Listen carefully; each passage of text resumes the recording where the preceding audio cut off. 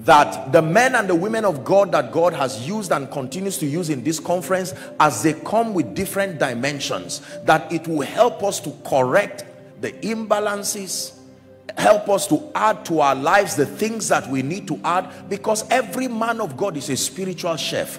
According to Jeremiah 3 and verse 15, he says, and I will give you pastors or shepherds that are according to my heart, and their assignment is to feed you. The name of the meal, knowledge and understanding.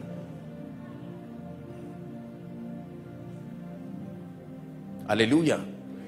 We do not rise by mistake in this kingdom. We rise by light. We rise by knowledge. This conference, I believe, seeks to bring predictability to your Christian experience. So you stop shadow boxing as though God did not intend for you to live a victorious life. Mastery is only mastery when the results can be reproduced. And the Bible says, he that strives for mastery is not crowned except he strives lawfully. Many believers are excelling, but not intentionally. They are just guessing their way through many spiritual laws that produce results they cannot reproduce.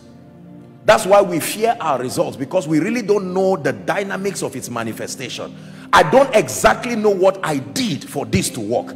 I know that I combined the blood of Jesus and prayer and the fire of the Holy Ghost. There was communion in that equation, and I know I prayed a bit, I touched and agreed, my seed was there. I don't know which of them worked. You have to move past that level of amateurism to a higher level of quintessence in the spirit, where you know what key opens what door.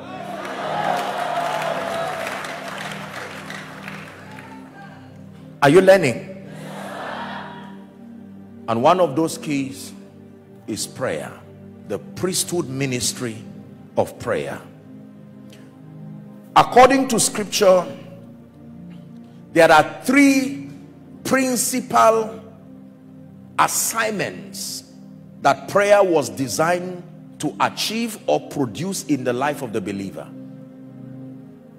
Remember that scripture is the boundary of our study. We learn God. One of the ways that we know God, there are 4 ways that the Bible provides for the knowledge of God. When we seek to know God, there are 4 biblical ways. Number 1 is through scripture. We know God through scripture. Scripture reveals his character, and scripture reveals his modus operandi. You can learn God as you study scripture.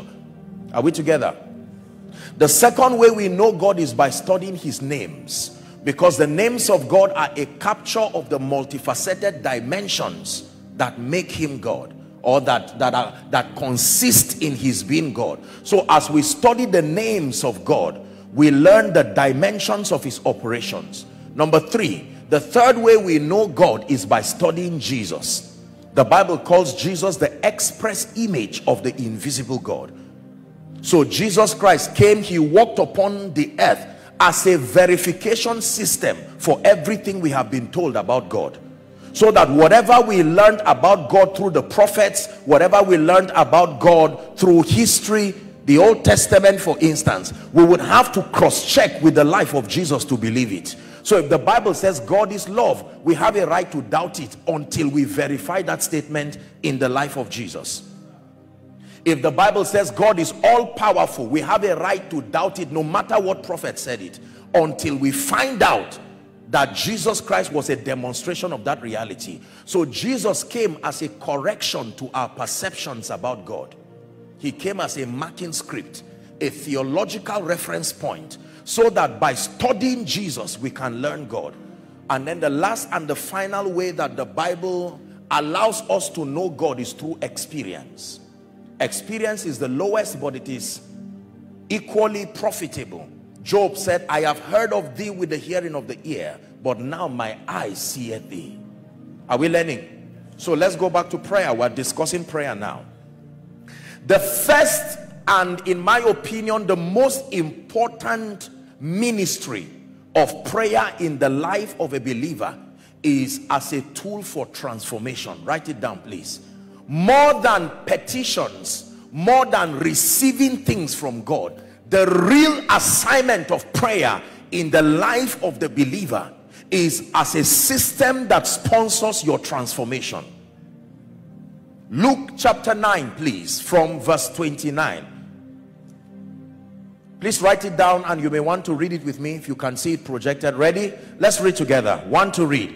And as he prayed, the fashion of his countenance was altered, and his raiment was white and glittering. This is Jesus.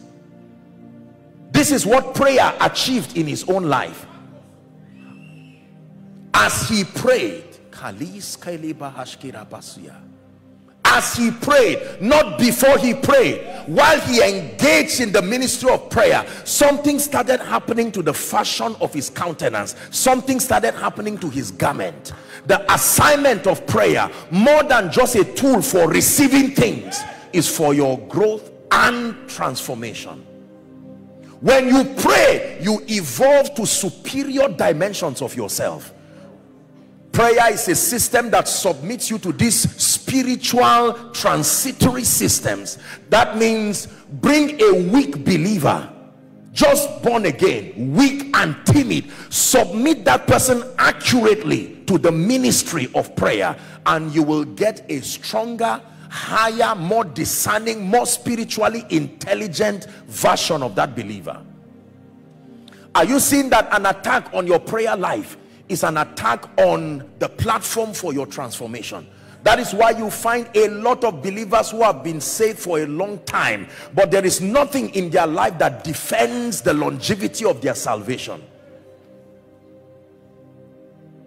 Prayer.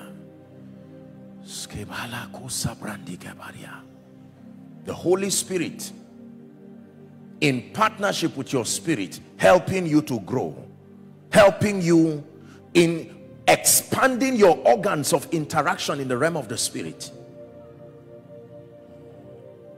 If you want to be transformed, you want to grow, you want to rise and increase in discernment, it is generally called transformation. You must submit yourself to the ministry of prayer. Please say transformation. This is very important. The real ministry of prayer is not just warfare or praying for petitions. The average believer prays because he has a need, and he has been taught that only God can provide the need, and there is a place for that. But in order of priority, listen to me, if the primary sponsor of your prayer life is your need, you will stop praying when your needs are met. This is why you find out that the more believers keep getting supplies in their lives and growing, their prayer lives go down, because a possibility exists that you can attain a level of success where from a human standpoint you do not have any need. There is such a possibility, and God desires for us to get there. What then do you do with your 3 hours, 5 hours? I understand that you can pray for 5-6 hours because the overwhelming presence of your needs is enough motivation to remain there.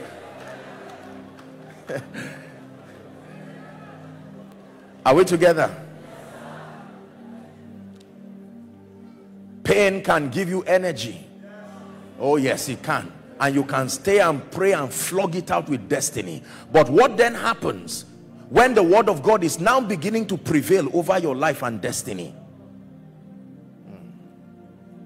Even the Bible lets us know that we can forget God.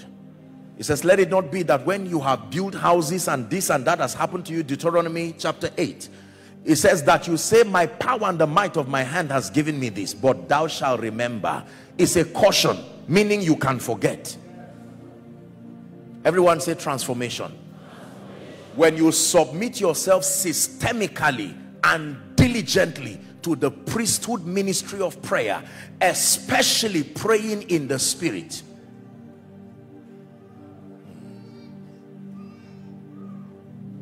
One of the ways that you frustrate the flesh is to pray in the spirit, because the flesh is not given the liberty of understanding what you are saying, so it is compelled to fast while you pray. You see that now? So you pray in the spirit, and the Bible lets us know that while you are praying, there is a mystery to your praying in the spirit as far as your transformation is concerned. that praying in the Spirit, you give the Holy Spirit the liberty to search the mind of God and bring to manifestation in your life that which is consistent in the mind of God. Say transformation. Number two, very quickly, the second assignment of prayer in the life of the believer is as a platform for making requests and obtaining promises. That means when you desire to make requests and to obtain promises in the kingdom, the Bible designed prayer to be that platform that allows you to interact with the heavens, to make requests and to obtain promises. Mark 11 and verse 24. Please, let's hurry up so we can pray. Mark 11:24. Jesus was teaching, and here's what he said. Therefore I say unto you, please look up, look at the scripture. It says, what things soever ye desire, what things soever ye desire, when, not if ye pray, when ye pray, it says, believe that thou receivest them and thou shalt have them. Receiving and having is in the place of prayer. By the way, I hope you know they are not the same thing. You only have what you have received. You cannot have what you have not received.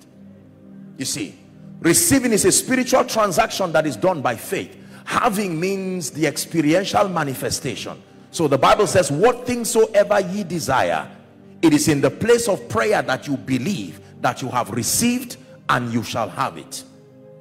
Philippians chapter 4 and verse 6 and 7. The Bible addresses the issue of anxiety. It says, be careful. The word careful there appropriately put is anxious.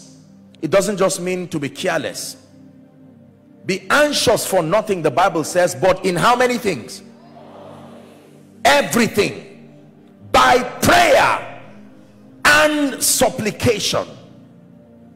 Many of you may have heard me say that it is true that prayer does not do everything, but prayer must be part of everything that you do. Where prayer is not the key, prayer becomes the hand that helps you hold the key. In any case, it must play a role to the opening of that door. It is either prayer is the key directly, or prayer helps to strengthen the hand that holds the key. The Bible says, in everything, by prayer and supplication, with thanksgiving, it says, let your request be made known. Don't assume God knows it. Let your request be made known. Let your request, your desire to excel, let it be made known. Your desire to have a great life, let it be made known. Your desire to prosper, let it be made known. God is not afraid. He's not prohibiting you from communicating your desires. This is the balance to prayer, because there are many believers who feel guilty making petitions and asking for requests. In fact, here's what the Bible says.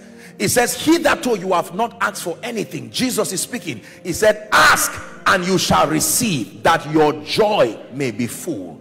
You do not need answers to prayer to have joy, but you need answers to prayer to have the fullness of joy.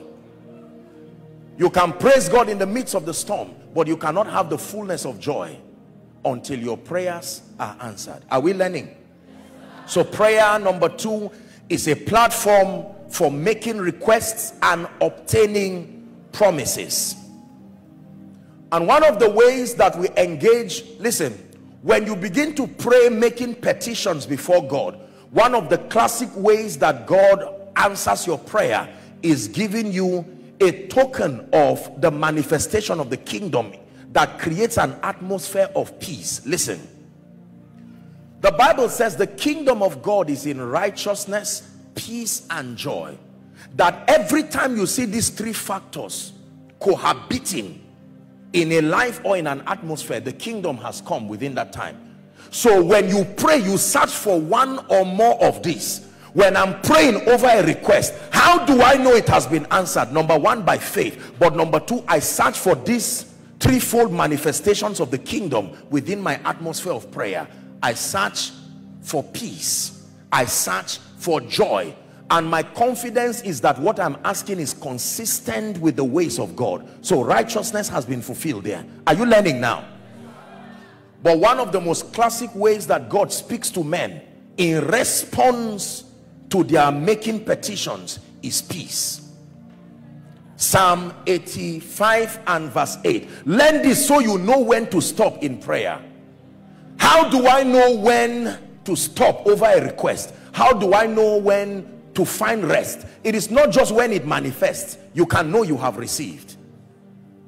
The Bible says, and I will hear what the Lord will speak, for he will speak peace. Peace is not just what you have, it is God's language. You must learn God's language. He speaks peace. Are we learning? Very quickly, number 3. What is the third assignment of prayer to the believer and in the life of the believer? The third assignment of prayer is as a tool and a platform for spiritual legislation. You can put decrees and creation. Prayer is a tool for creating realities and possibilities in the life of the believer. Spiritual legislation. Job chapter 22 and verse 8. Job chapter 22 and verse 28.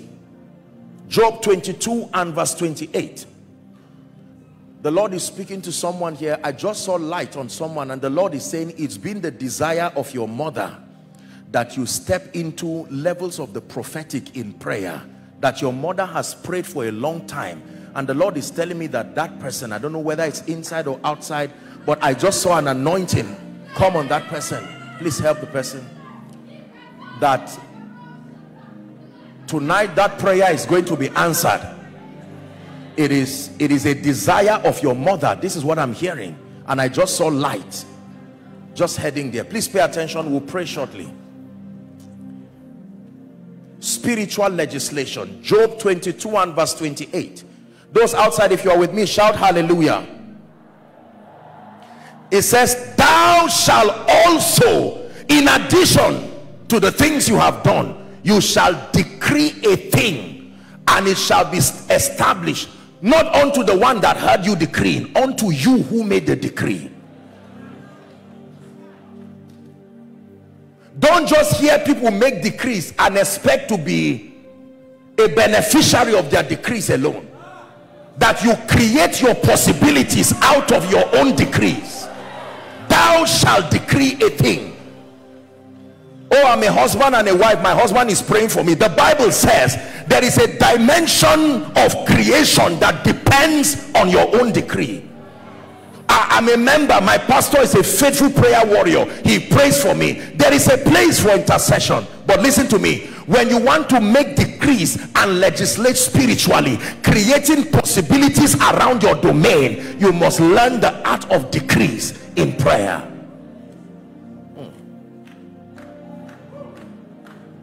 Are we learning? Yes. Thou shalt also decree a thing, and it shall be established unto thee. Numbers chapter 14 and verse 28. Numbers chapter 14 and verse 28. Say unto them, as truly as I live, saith the Lord, as ye have spoken in my ears, so shall I do unto who? Not unto your neighbor, unto you who did the speaking. And whatsoever Adam called it, that was the name. So when you make decrees in prayer, the Lord is my light and my salvation, I decree and declare my path is as a shining light. Don't let anybody tell you that is just baby Christians talk. That's how we reign in this kingdom. Believe me when I tell you this. He said, let the redeemed of the Lord say so. Don't just think so, say so. This is a dimension of God's kingdom that is activated through words. You are perpetually under the mercy of situations and circumstances until you know how to make decrees. You step into your shop and you begin to make decrees. You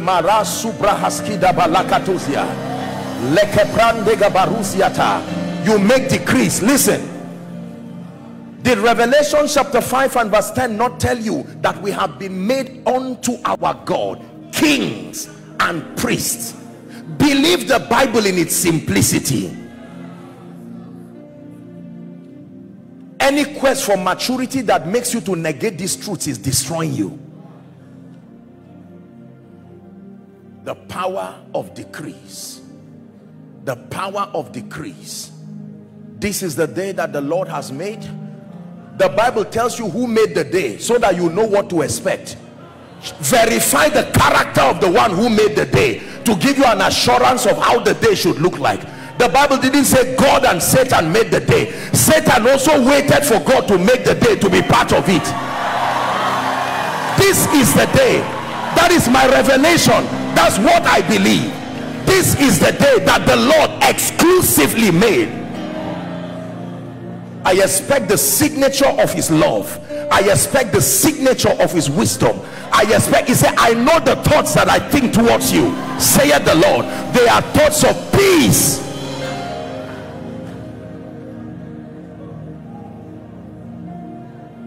This is true.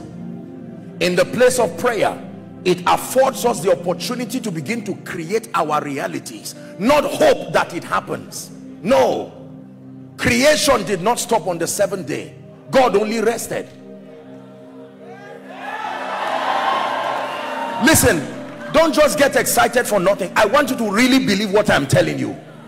I can tell you why many of you do not have anything happening in your life, because you have cheapened the power of creation. In the place of prayer, you have thought that, no, I'm a matured Christian, I shouldn't be speaking, I am blessed, I live a victorious life. No. Before Jesus died, he made decrees that he will rise again. If Jesus did not speak, he would have been surprised on the third day. He did not just rise because the Holy Ghost came. He sent a word to wait in the third day. Because you see, words are not bound by time. You can send a word into February, March, April. These words become ushers. They wait for you.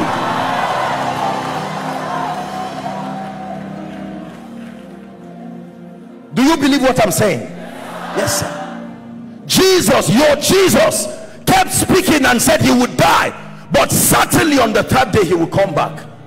So when it was the third day, the word was activated. Have you spoken to your February? Did you speak to your tomorrow? Or are you waiting for someone to just tell you something? No.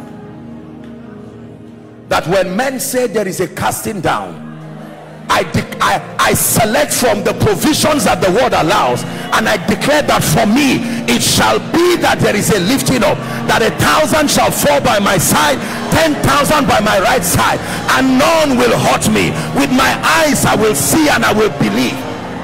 I will behold the reward of the wicked.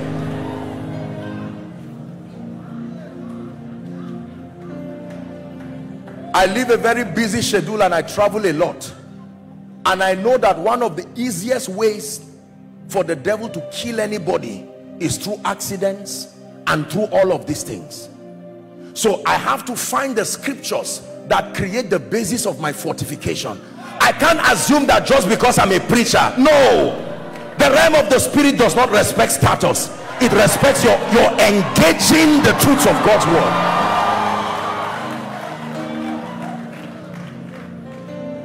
Please the Lord, therefore he makes even my enemies to be at peace with me. In the name of Jesus, my path is as a shining light. I shine brighter, brighter, no better yesterday. In the name of Jesus, the fullness of my days I fulfill. Hallelujah. Listen to me, dear people. Words and food are the two ways Jesus taught us to live. Read your Bible. That when it has to do with man and living, you live off two things. Number one, bread. Number two, words. Man shall not live by bread alone, but in addition to bread, add words to your bread if you want to live. Don't just eat and believe that you will live. Words, words, words. I carry the favor of God in the name of Jesus Christ. All who see me desire to bless me. I carry the favor of the Lord, distinguished by his wisdom, distinguished by his power. This is what I believe.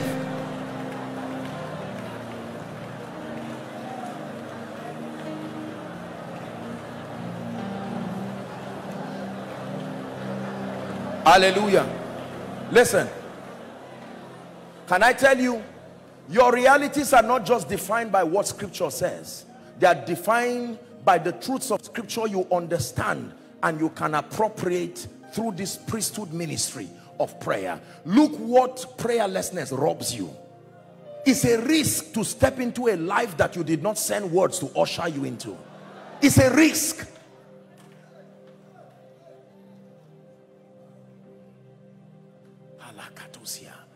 Pastors, we have to pray.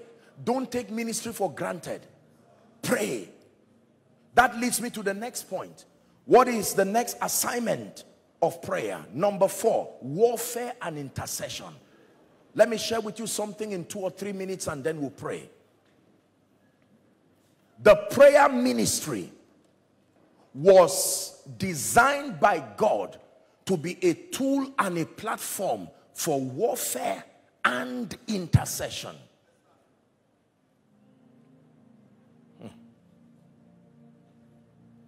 John chapter 10 and verse 10. Satan is called a name that you should not forget. He is called the thief. Someone say the thief. There are many names that Satan is called. He is called devil. He is called Satan. That means the accuser. Is that true? He is called that old serpent according to Revelations. But Jesus himself calls him the thief. Indicate by raise of hand if you desire to be best friends with a thief. Indicate by show of hands if you are interested in being close to a thief. Jesus calls Satan the thief, not a thief. There are many, but there is none like him. The Bible is clear about the dexterity of his ministry, that the thief cometh not. Do you know what that means? You never see Satan around a place until there is something to steal, something to kill. So when Satan comes around you, he has helped you verify that there is something in your life that is worth stealing, worth killing, and worth destroying. That means Satan does not waste his time. If you see him near your family, near your ministry, near your destiny, he has come because there is something that is worth stealing, killing, and destroying. Jesus said, but I am come that you may have life and that you may have it more abundantly. Satan is called the thief. 1 John 5:19 gives us a very important information about this cosmos, this world system, and the world that we live in. It says, and we know that we are of God. Please help me complete that scripture. Ready? 1 to read. And the whole world lieth. My room or my shoes lie on a carpet. That means the carpet must be larger than my shoes. Is that true? To be able to lie on it. He's telling you that the whole world, wickedness is beneath and the whole world is on it. That means no matter where you run to, wickedness has stretched far enough to wait for you. He's giving you that information, that your location is not necessarily an advantage by default. Wickedness is everywhere. 1 Peter chapter 5 and verse 8. I pray God is speaking to someone tonight. 1 Peter 5 and verse 8. Be sober.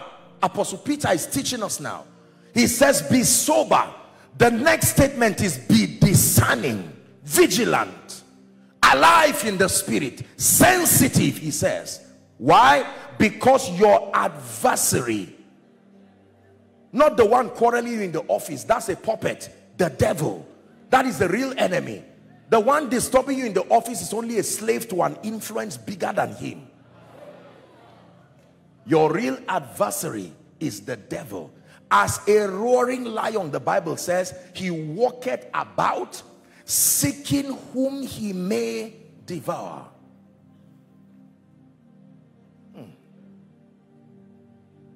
Ephesians chapter 6 from verse 11. Ephesians chapter 6.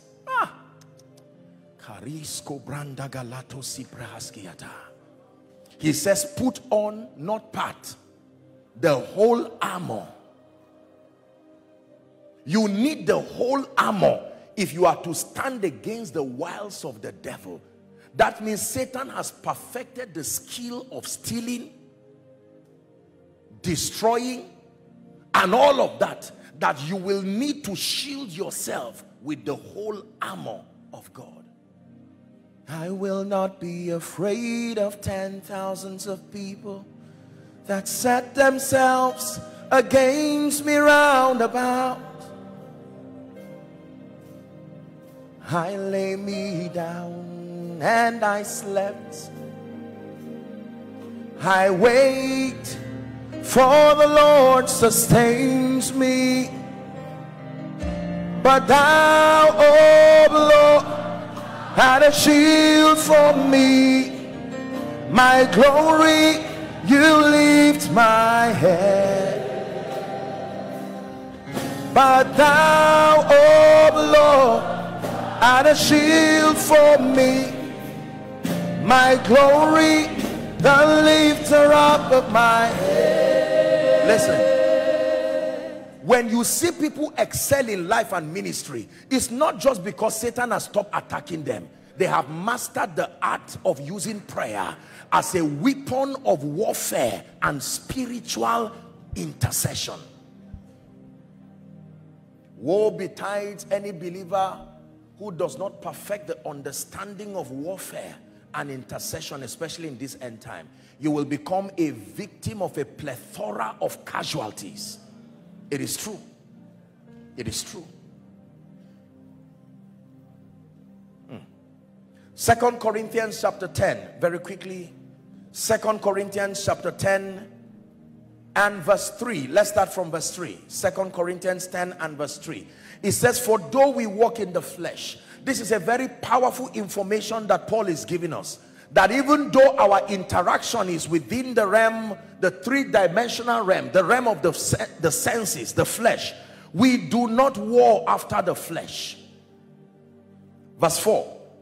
For the weapons of our warfare, he says. So we have weapons that they are not carnal, they are not man-made, but they are mighty through God. Here's what they do: to the pulling down of strongholds. Next verse, it says, casting down imaginations, is the Greek word yezah, and every high thing that exalted itself against the knowledge of God, and bringing into captivity every thought to the obedience of Christ.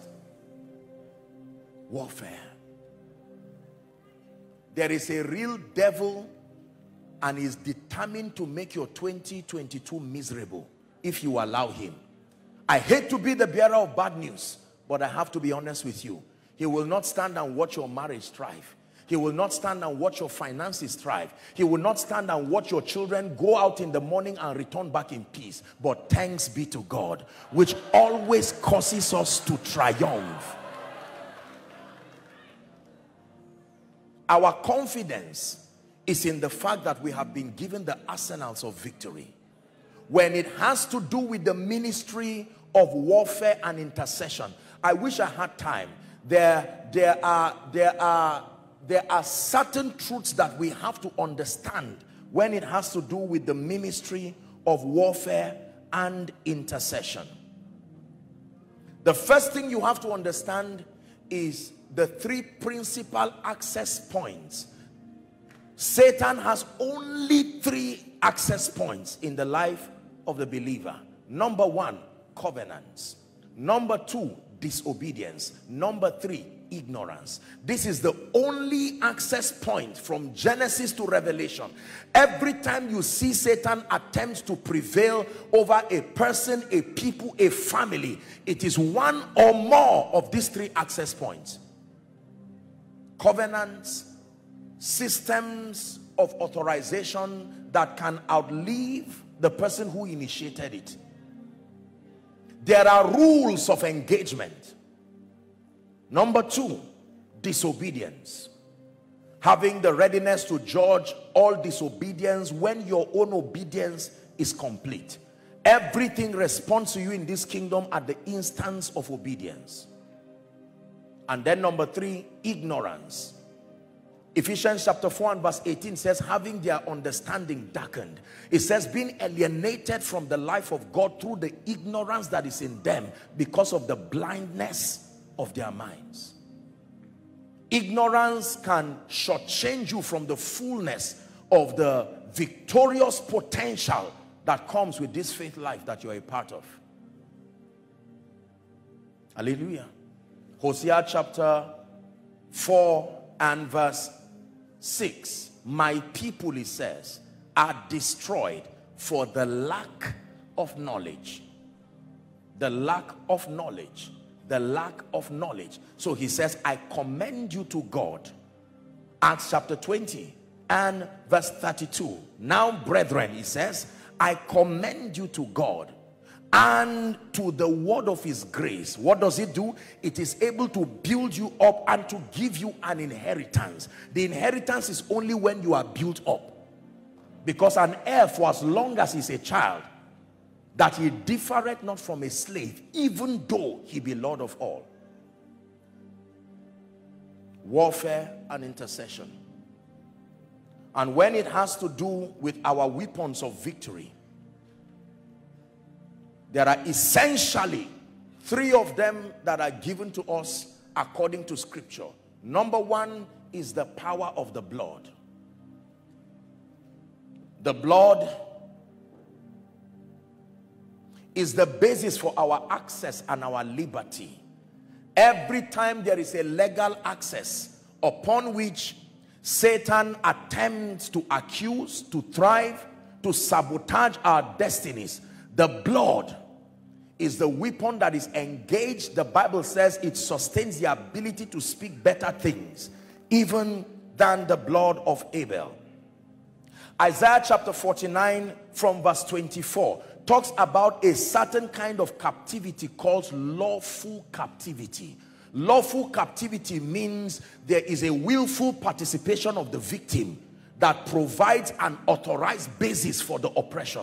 And it says even that state has a way of escape. Shall the prey be taken from the mighty, or the lawful captives delivered? It's a question.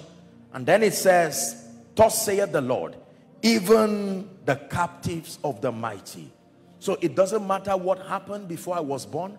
It doesn't matter what I was part of. There is a provision in the economy of God with men that through the blood of Jesus, I can break away from the legal access. It's true. There are many people today who are victims of all kinds of demonic patterns, and I'm glad you see that your man of God is one who God has graced and trusted so much as he helps people through issues. You see sincere people who are helplessly products of patterns that they themselves cannot explain. The blood is the weapon.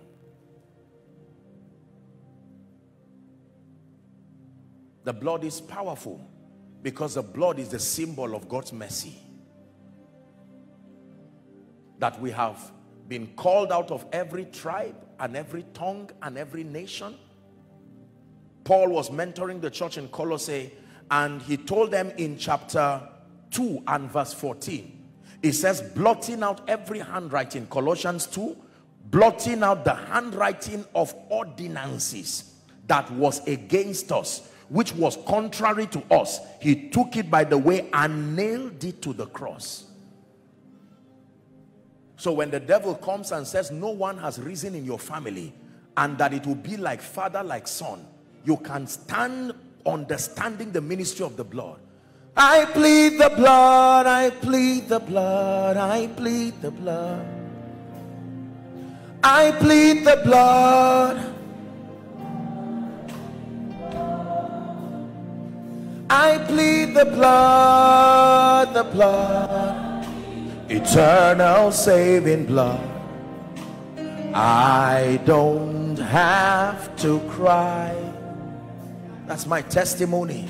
For he has paid the price.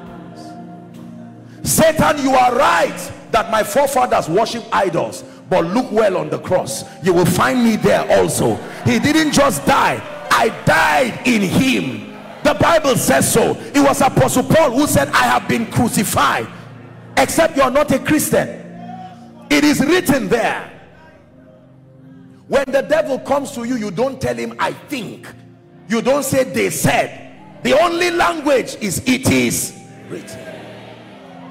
Even when Jesus prayed and fasted, when Satan came, he didn't say, are you not seeing that I've not eaten? No, it is written. It was written so that it will not be changed. Written. Written. Your assignment in warfare is to make your life become what the Bible says should be in experience. That means if you do not understand how to engage the blood in prayer, let me tell you, there are yokes that may never leave your life. I come from a region where you cannot last up to 3 years in ministry, if at all you even start. No, you can't last 3 years in ministry. Something must bring you back to look like the spirit of the city.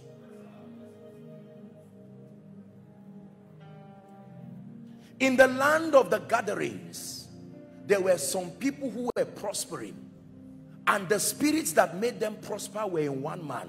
The moment the spirits left, their business too followed. So they were not just thriving. Oh dear. I wish what I was saying were a lie. I would have just apologized and said sorry. But what I'm saying is very serious, because many of you, you are seated here and you are listening to me. You desire to rise to the fullness of your prophetic potential. Zechariah 1:18, Son of man, what seest thou? Please give it to us as we prepare to wrap up. I lifted up my eyes, and behold, I saw 4 horns. A horn is a symbol of authority. Please look up. Let's read it. Verse 19. And I said to the angel that talked with me, what be these? And he answered me, these are the horns which have scattered my praise, my promise, and my peace. These are the 3 things that the horns attack. Judah is your praise. Israel is your promise. Jerusalem comes from Salem, your peace. That these horns attack these 3 dimensions of your life. 20. And the Lord showed me 4 carpenters. And he said, what have these horns come to do? He said, these are the horns which have scattered Judah. Help me continue. So that no man did lift up. Stop. You see why I raised that song? That there are people who do not rise. Some of you have been in Lagos for decades. You should not be at this level based on your sacrifice. It is true, you can read it in scripture that you've been called out of every tribe and tongue. But you see, there is the prophetic speaking of God, the finished work from Christ's perspective. It takes faith and engaging this truth to make it manifest in your life. Otherwise, you will keep reading things that your life will not capture their reality. I got to a point in my life where I made up my mind. I said, I must be able to engage the word of God so that my life will become an expression of the truthfulness of the finished work of Christ. Warfare and intercession. Can I tell you this? There is something about the prayer ministry. When you engage in warfare and intercession genuinely with understanding and within the boundary of scripture, you engage with the blood, Number two, you engage with the word. The second weapon of victory that has been given to us is the word. John 1:1. In the beginning was the word was with God, and the word was God. Verse 2 says the same was in the beginning with God. 3 says that all things were made by him, and without him, that means outside of his influence and participation, was not anything made. Don't expect anything to be made in your life if the word is not part of the equation that leads to it. Without him was not anything made that was made. The power of the word. You have to know how to bring the word. You have to know how to engage the word. Many people do not know how to engage the word. And then number 3, of course, very quickly, is the power of the name. John 14:12-14. The power of the blood, the power of the word, and the power that backs that office, the name.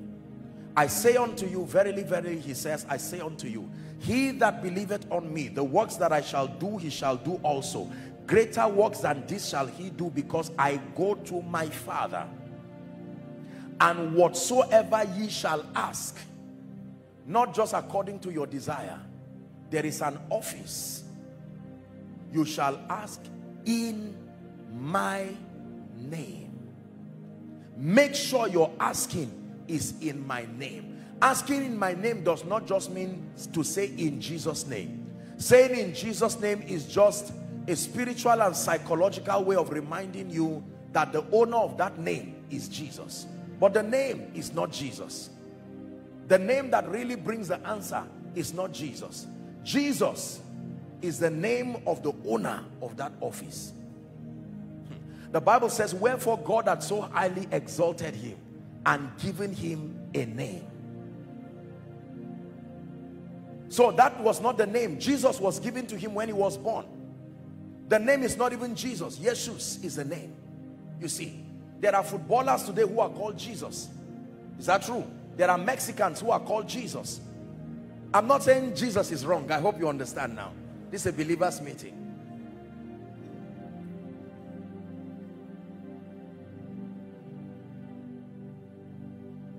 There is a name, an office that was given to him. And according to Philippians chapter 2 from verse 5, the Bible says to permit this mind to be in you, which was also in Christ Jesus.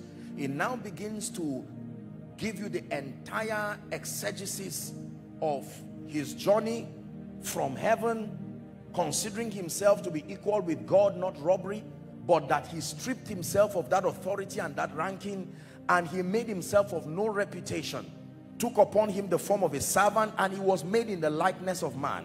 8. Being found in the fashion of man, the Bible says he humbled himself and became obedient unto death, even the death on the cross. It says, wherefore God had so highly exalted him and gave him a name, and that name is above every other name. What is the character of that name? 10. That at the name of Jesus, it didn't say the mention of it. You see, the mention of it is not wrong, but the revelation, the consciousness of that name, every knee should bow, of things in heaven, earth, and under the earth. And then it says 11 now, every tongue should confess that Jesus who became the Christ when he met the Holy Spirit has now received the name called Lord. That's the name. The name is Lord. When Peter was preaching in the day of Pentecost, remember how he wrapped up his sermon? He said that same Jesus who you have crucified has now been made Lord and Christ. That was the end of his sermon. And the Bible says they were cut to the heart. And they said, men and brethren, what do we do? He said, repent. Lord means absolute owner. You are given an office. You see how the psalmist saw it in Psalm 24. The earth is the... There are 4 things that you must have to be ruler. Number 1, the earth. Give us Psalm 24 and verse 1 as we pray. Number 2, the fullness. the resources. Number 3, the mind control system. Number 4, the inhabitants. Anybody that captures this has exerted dominion over the territory. And the Bible says every of those 4 belong to him. The earth, the natural expanse of land. Number 2, the fullness, the resources. Number 3, the walls, the systems that control the thoughts and the behaviors of the people. Number 4 is them that dwell therein. Every terrorist and those who train people in terrorism, this is the assignment. When you come into a territory, capture the earth, the landmass. Number 2, capture the resources. Number 3, create a system that controls the thinking of the people. And number 4, you will naturally bring the inhabitants. These are ancient principles that were used even in modern history to enslave men. So the Bible says if you are truly to be Lord, you must have access to these 4 dimensions: the earth, the resources, the mind control system, and the inhabitants. And Jesus was given all. So to come in the name of Jesus means that you come with that consciousness that there is an authority and there is an office that backs me. He said, blessed is he who comes in the name of the Lord. So if I speak in the name, I speak with the consciousness that everything that needs to cooperate to make my word not look like it was left alone is engaged and comes into motion. So if I pray and I say in Jesus' name, I'm helping myself and helping those who listen to me that the Lord I am talking about is not just the landlord, it's not just the one in court. I'm talking about Jesus, who is Lord. When you walk in the consciousness of the Lordship of Jesus, then you can command authority over principalities and powers. Hallelujah. Because true spiritual power is tested in this one litmus test. You say it and see it. If you cannot say it and see it, it is not power. Genesis chapter 1 from verse 1 to 4.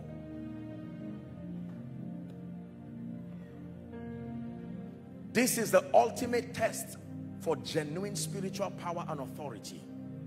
He created the heavens and the earth. He says the earth was dark and void, formless. Is the Hebrew word tohu wa bohu, confusion and chaos. Verse 3, and God said, light be, and there was light.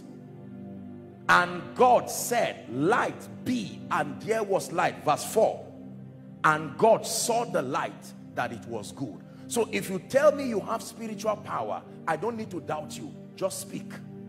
If you say it and it happens, and what happens is good and you can see it, you are walking in power.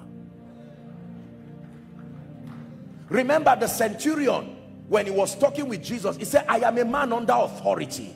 I understand power. I say unto one, go, and he goes, because of the government and the name that backs me. So you too, Jesus, I discern that you are not on your own. And Jesus said, who taught you? Where did you learn this lecture from? He marveled at his insight. Believers, we were not left alone. We may look weak, but there is an office that jealously defends us. It is a name we have been given.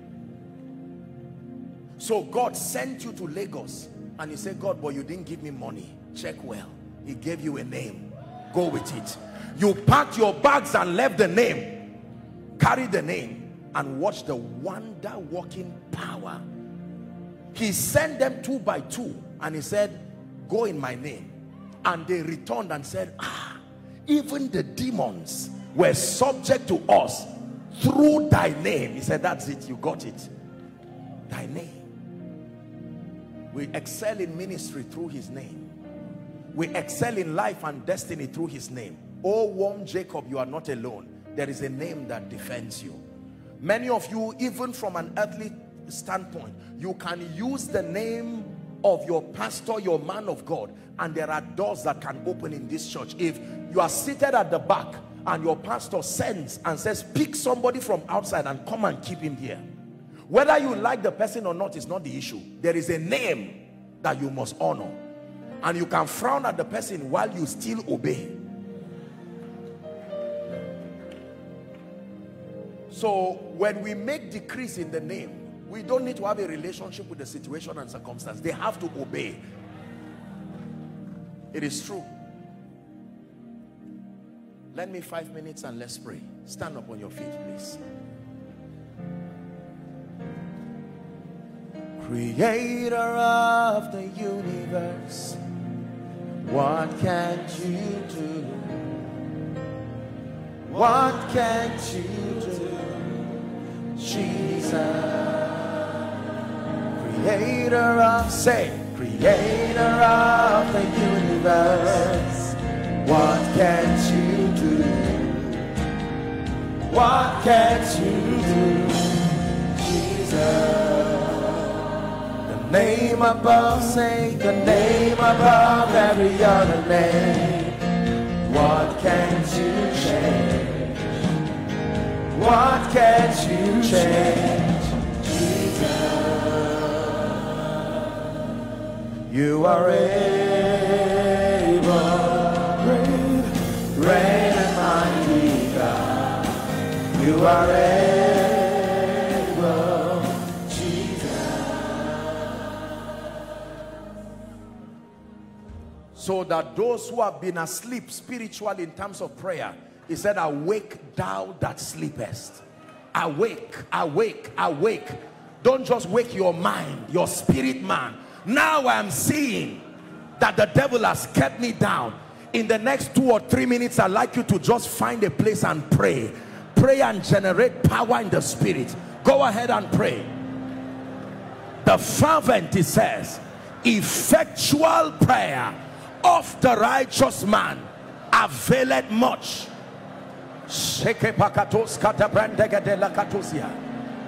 Someone pray.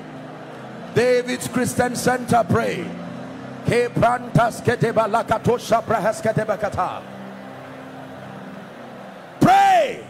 to a more superior dimension of yourself. Pray and make decrees.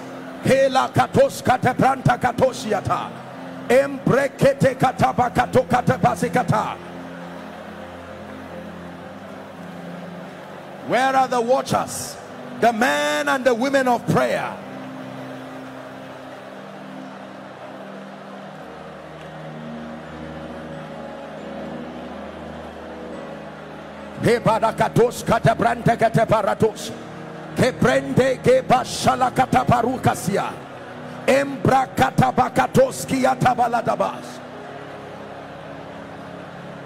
Pray. Enough is enough. New season in my destiny. Someone is praying. Every chain that has held me, the Lord rebuke you. Ministry, I command that door, Ephata, open, Hita and Tita. Lagos, be open unto me. Pray.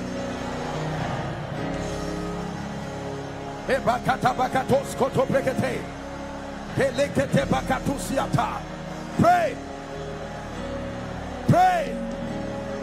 Decree and declare that thou mightest be justified.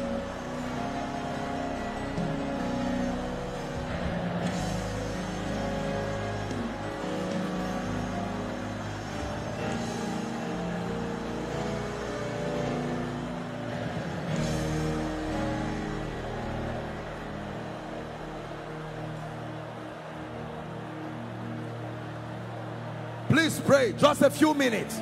Outside, make sure you're praying. Those of you following online, engage in the spirit. Pray. Atmosphere shift now. Chains be broke. Break out. Holy Spirit, move now. Heaven open. Heaven atmosphere. Atmosphere. Shift the climate over your life. Shift the climate over your ministry. Shift the climate over your family.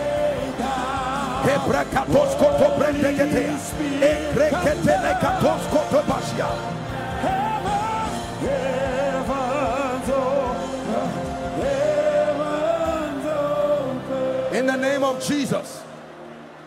In the name of Jesus. Acts chapter 12. We are praying from verse 1. My God, I sense such an anointing in this place. Acts chapter 12. Watch this. It says, now about that time, the king stretched forth his hand to vex certain of the church. Verse 2.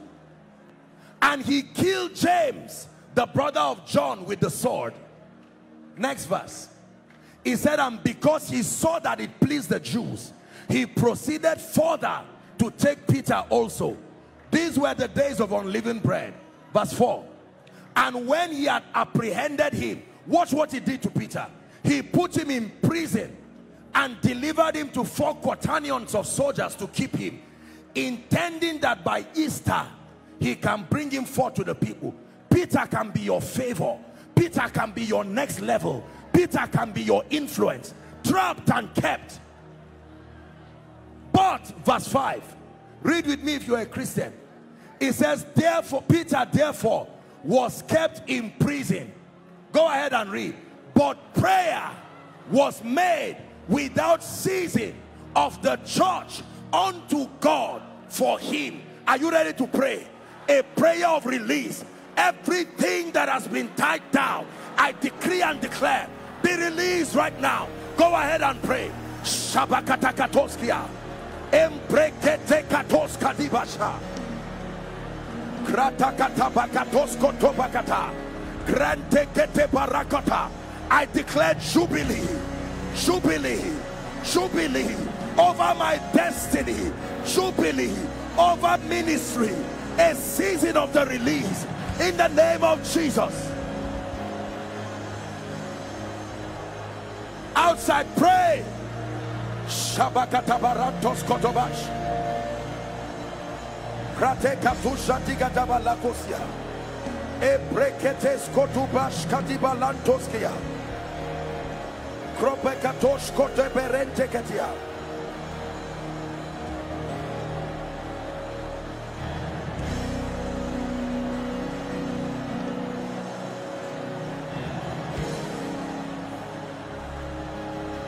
In the name of Jesus. In the name of Jesus. There is a grace I'm trusting God for that will come on someone's life. Let me show you that grace. We're still on that scripture, Acts chapter 12.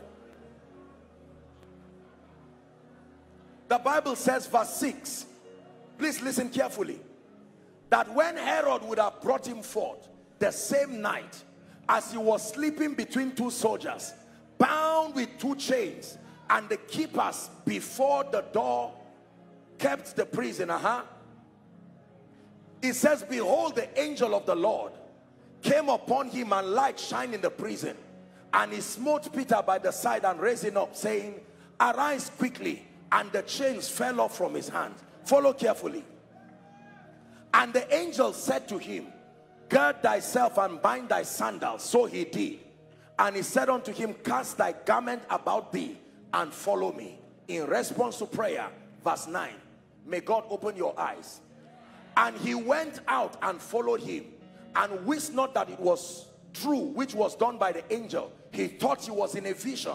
Verse 10, it says they passed 3 kinds of gates. Let me teach you a mystery. There was the first gate that they passed. He was out of prison, but he was not yet free. They passed a second gate. He was far from oppression, but he was not yet enjoying liberty. The Bible says they came to a mysterious gate called the Iron Gate that leads to the city. Your city is your place of influence. That there is a gate that the moment that gate is open, the city must hear your voice. Listen to me. I want to pray for you, and I want you to pray first. This gate you see has kept many people. That there is an iron gate that opens. When that gate opens, your voice must be heard. There are businessmen, there are sincere preachers, anointed and great, but the iron gate still stops their visibility. Are you ready to pray? He said he has broken the gates of brass and cut the bars of iron in sunder. You're going to open your mouth, that by the blood of the Lamb, the gates that must open for your visibility in 2022, command it to be open hither and thither. Go ahead and pray. The iron gate, Shabakatakatosia, in ministry, in business, the gates of destiny that must be opened, so that those that were sent to your grace will know that you are there. Territorial iron gates, financial iron gates, ministerial iron gates, Ephata, be open. Ephata, be open. Ephata, be open.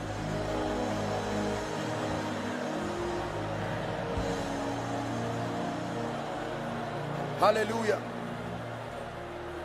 Hallelujah. Let me give us one last scripture. 1 Thessalonians chapter 2 and verse 18. Paul was speaking to the church in Thessalonica, and he shared with them a very deep mystery. Please read with me if you can see it projected. Ready? 1, 2, read. Wherefore we would have come unto you, even I, Paul, once and again. Wherefore your favor would have reached you since last year. Wherefore it kept trying. What you are looking for has also been looking for you, but Satan hindered us.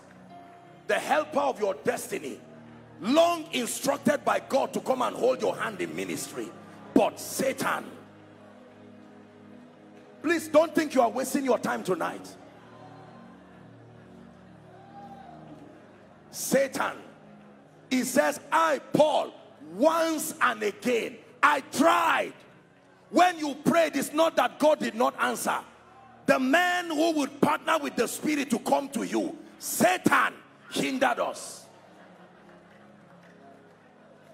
The financial helpers that would have been sent by God to make the work easy for you, it looks like God just left you destitute, but Satan.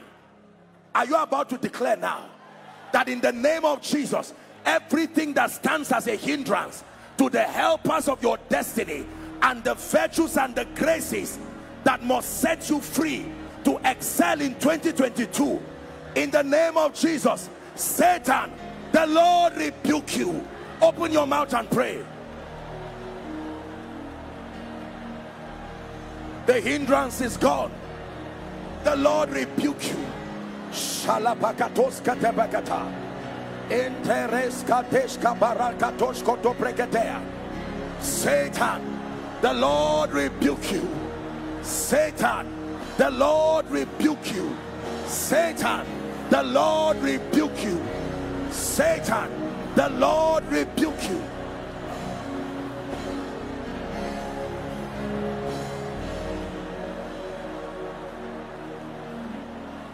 Satan. Hallelujah.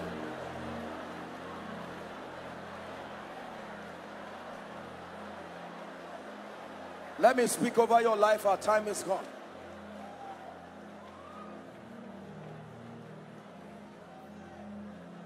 Even so, come Yeshua, come.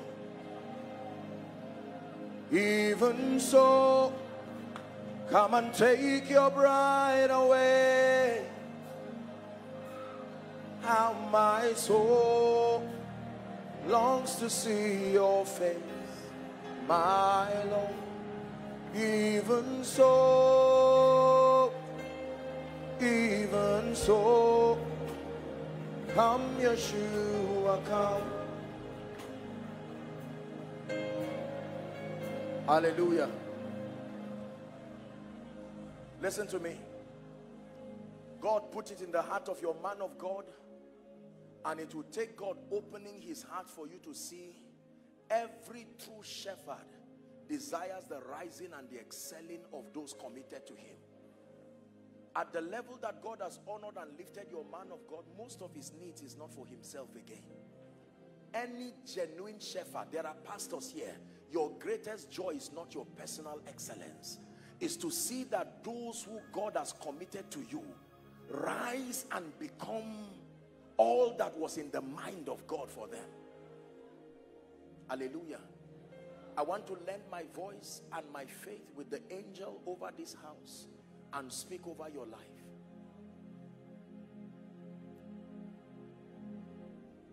Please, I want you to give your best. Do not miss tomorrow's session. You can connect by faith. And I want you to make sure that even after this conference, look for these videos and listen to them again. If you must buy it, buy it. Whatever you have to do, get it and sit down. You will be surprised that you have not gotten a major part of what was shared this night. There is the hearing that brings awareness, but there is the hearing that brings understanding. We have been commanded to bless, and I want to bless you. To bless you means to empower you to excel. Amen.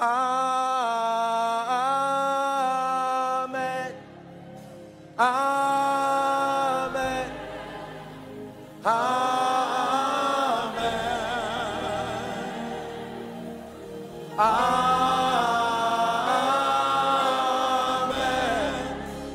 Amen.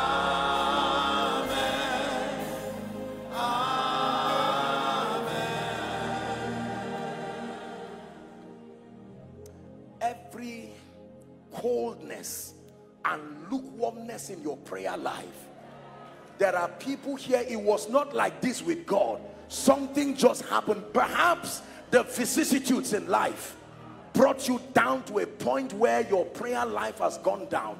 In the name of Jesus, I stand in partnership with Pastor Kingsley and we declare over you fresh fire upon your prayer altar.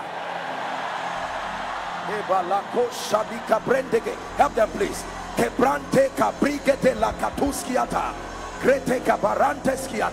Fresh fire upon your prayer altar in the name of Jesus Christ. In the name of Jesus Christ.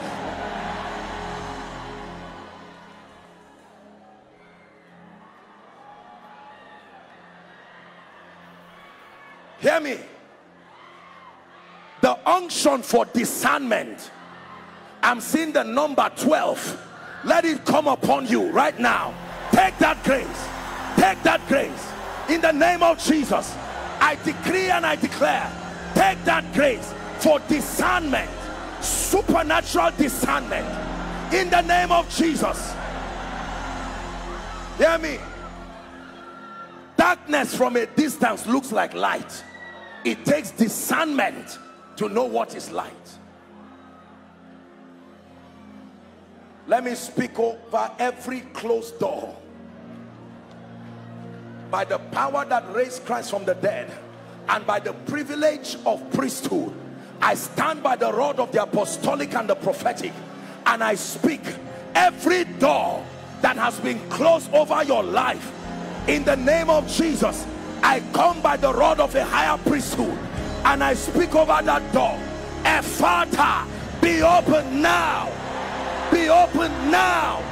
Be open now. Be open now. Be open now. Be open now.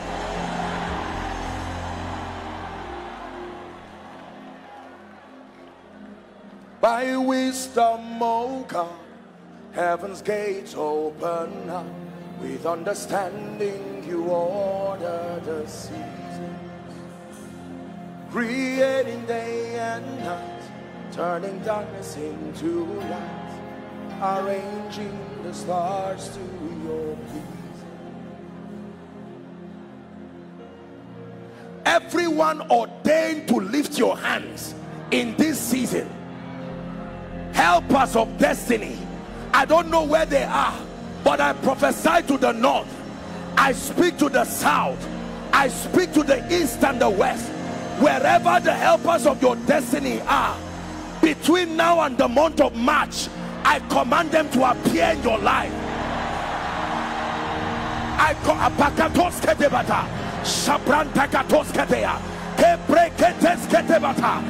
command that they show up in your life.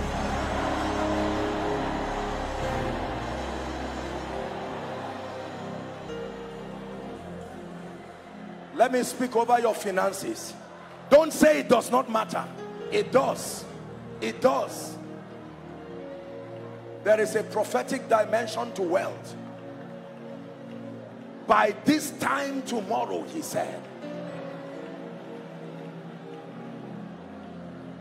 water you turn into wine. Open the eyes of the blind. There's no one like you. Hey, not like you. Into the darkness you shine. Into the darkness you shine. Out of the ashes. Out of the ashes we rise. There's no one like you. Not like you. David's Christocentric. Your God is mighty. Our God is greater. Our God is stronger. Lord, you are higher than any. Our God is healer. Our God is healer. Awesome in power. Power, our God. Our God. Hear me. Please listen. I'm wrapping up.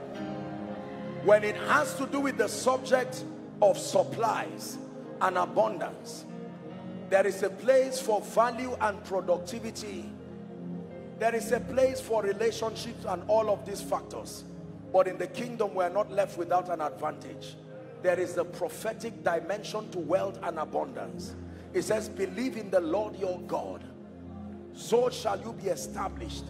Believe his prophets. Believe his prophets, so shall you prosper. Herein lies the pride of our world today.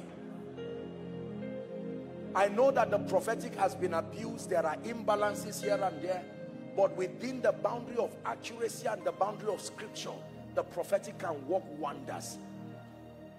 I want to pray over someone. You will marvel and wonder at what God does in your life. In the name of Jesus Christ,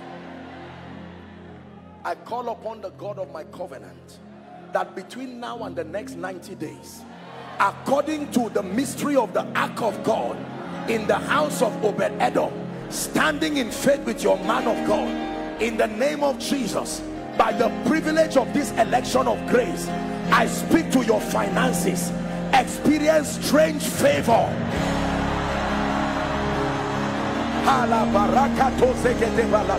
Strange favor. Supernatural abundance. In the name of Jesus, I compel men and systems and structures. I command them to respond favorably. Exodus chapter 3 and verse 21. And I will give these people favor in the sight of the Egyptians, and it shall come to pass that as ye go, ye shall not go empty. I forbid emptiness from your life. Esther chapter 2 and verse 15. The B part says, and Esther obtained favor in the sight of all them that looked upon her. Not some, all. I pray for you. Anyone who looks upon you from tonight, may that glory that is upon you compel them to stand by you to help you.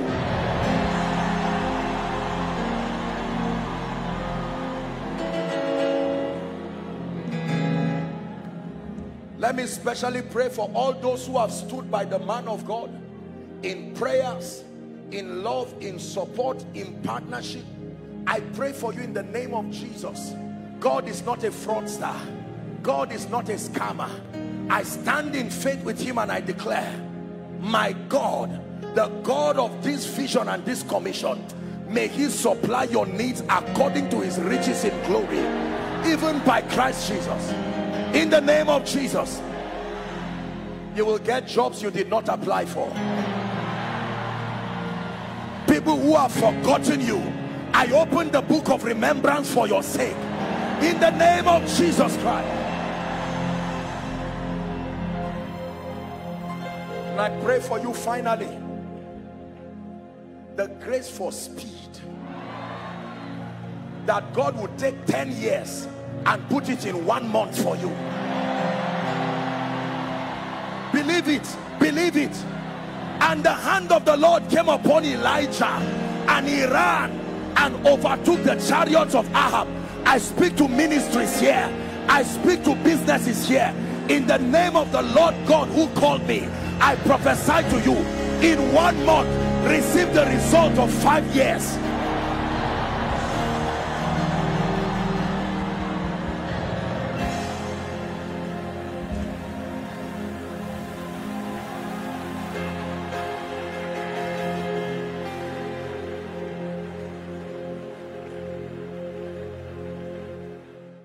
Hello, beloved in Christ. We hope this message was a blessing to you. I would want you to do something for us. If you are new here, kindly hit on that subscribe button for us, and then like this video as well. Share to your family and friends to bless them, because we know that this message will be a blessing to their body, to their soul, and to their spirit. We would need you to do one thing for us too. Tell us in the comment section where you were watching us from, and then if you've got any testimony for us, kindly share with us. Thank you for watching. In the name of Jesus, drought in your life, that even when it is physical rainy season, it is still dry season spiritually, financially, and otherwise, I decree and declare, let the rain begin to fall. Let the rain begin to fall. Let the rain